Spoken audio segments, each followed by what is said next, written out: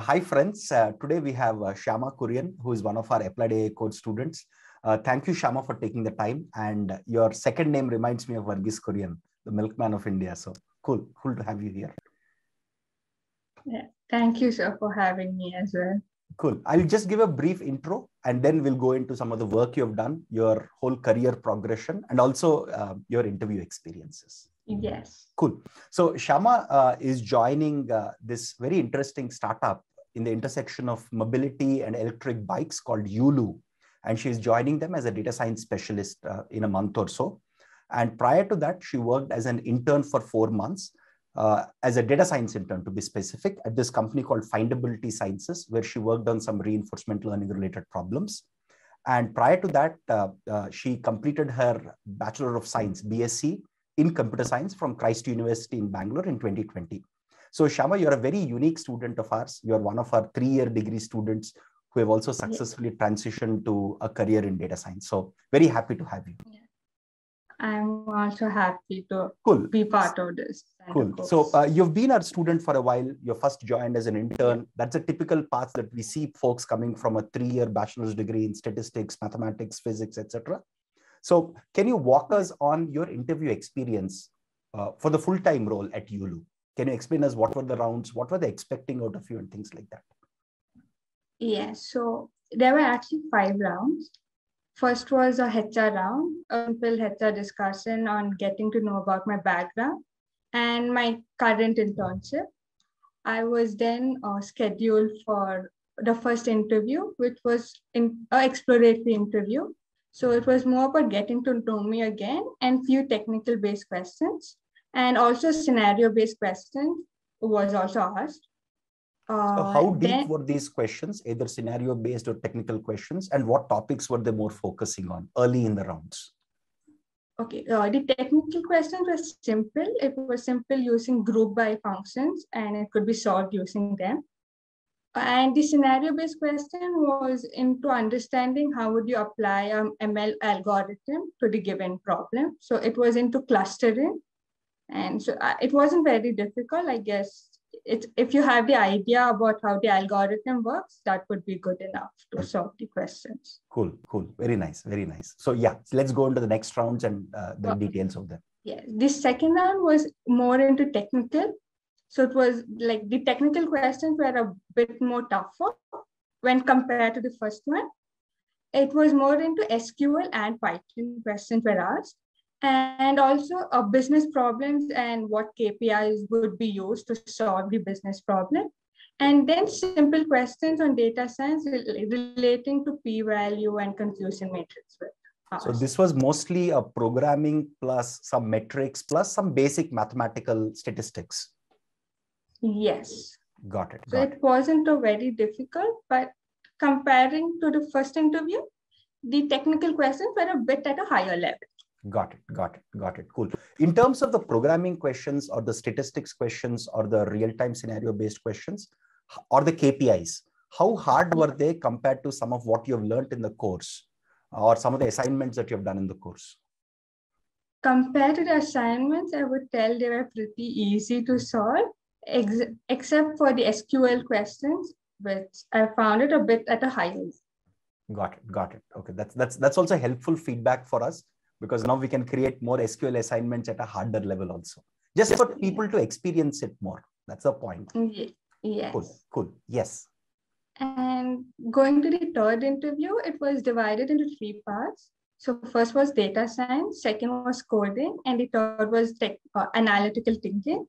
So the data science part was more into my case studies, which I've done at AppliedAI itself, and how those algorithms would work.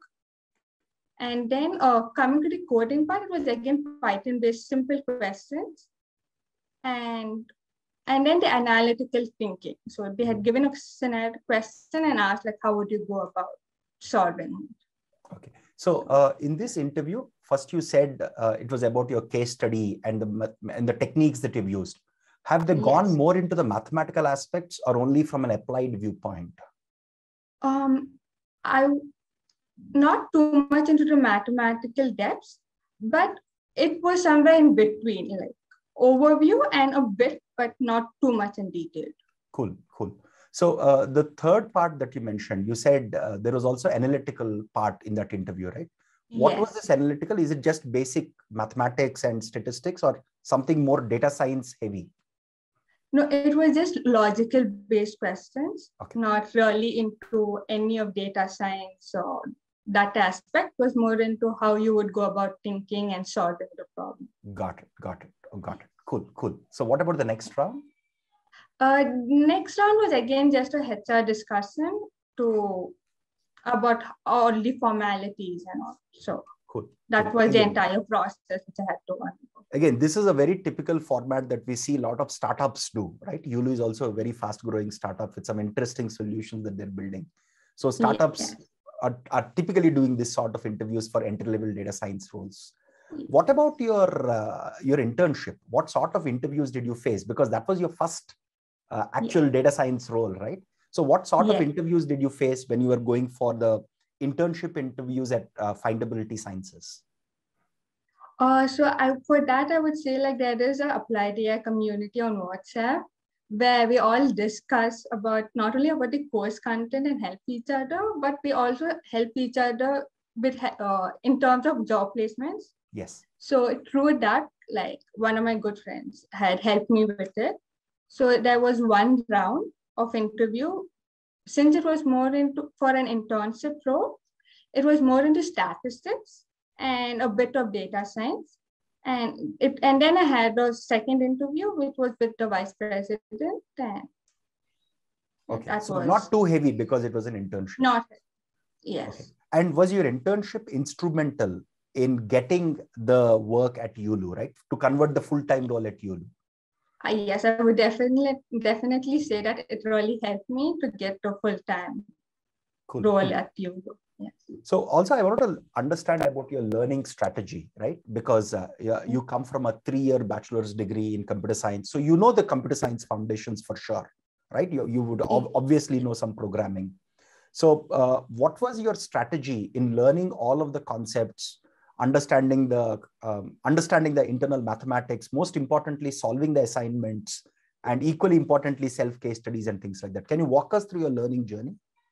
Yes, so I did do a bachelor's. It was a triple major, I would say, in computer science, mathematics, and statistics. So that was advantageous for you. Cool, cool. Yes, so that was really advantageous to me because I did face difficulties through the learning process, but I would say majorly, it was quite simple for me with respect to coding, mathematics, and the statistics. Because your bachelor's degree was a triple major where you also learned some stats and math. Yes. So that's a very nice combination, especially for people trying to get into data science, right? Because if you do a proper bachelor's in stats or math, you would not know as much computing. If you do only computing, you don't know math and stat. But if there is a combination of sorts like the one that you have done, that's super helpful. Yes. So it was, I wouldn't say very difficult, but I did have few difficulties on the way, but it is doable. Cool, cool. Very, very nice, very nice. So what suggestions would you give to folks very similar to you who come from a BSc in computer science or BSc in math or stats? Because we have a few students, or even in general, students who are outside of Applied AI course. If somebody is currently pursuing their bachelor's degree, probably in the final year, third year, right? What suggestions would you give to them in terms of what they can plan or how they can plan their career in data science? So I guess one is knowing your basics well, like whatever you learn in your undergraduate would be really helpful. So knowing that, I guess, should be like the first thing they need to do. And then I guess it's just about hard work. And yes, it's just about like hard work and consistency. And you should have the drive to learn what you're interested in. And so in the case of data science, you should be very interested in it, and that would really be helpful. Cool, cool. So anything else that you wanted to add, which I probably have missed or not thought through myself, especially from your own experiences and journey? What I feel is it was quite difficult for me, the journey, but with consistency, you will be able to make it one day. That's very true, because we often discuss what sort of students are succeeding, right? It doesn't matter what degree you have. It doesn't matter what major you have. It even doesn't matter whether you come from a mechanical engineering or a stats background, whether you even come from a top university, right? What actually we observe is people who are consistent, who are like clocking in 15 hours of effort consistently day in, day out over a week's time, 15 hours a week. Those people actually succeed. I think that consistency and effort is the most important factor, not how smart you are or what you studied beforehand, at least in our observation and data. Yes, that's true. That's what I also believe in. Cool, Shyama. Thank you very much for sharing your experiences. I'm sure this will help a lot of undergraduate students who are pursuing a BSc in stats, math, physics, or computing to actually plan for their careers in data science. Thank you very much. Thank you so much